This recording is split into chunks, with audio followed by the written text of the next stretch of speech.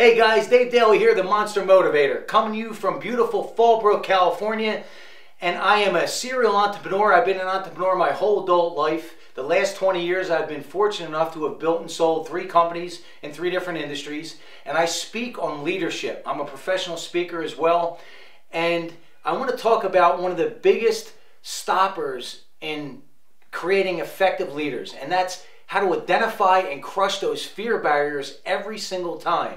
See, in order to be an effective leader, if you can't break through your own fear barriers, well, then you can't expect your team to either. So that's what I want to talk about today. And it's a 5-step process, a 5 formula that's very simple, not always easy, but very, very applicable.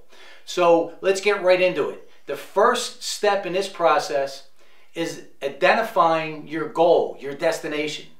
Does it scare you and excite you at the same time? If it doesn't, go find something that does. Once you can identify that it does, the second step is identifying your why. See, if your why isn't big enough, it's not going to carry you through. And when your why becomes bigger than you actually become unstoppable. Third step, what's the action that you're taking? Is it getting you closer or farther away from that goal, from that destination? Fourth step, very, very important.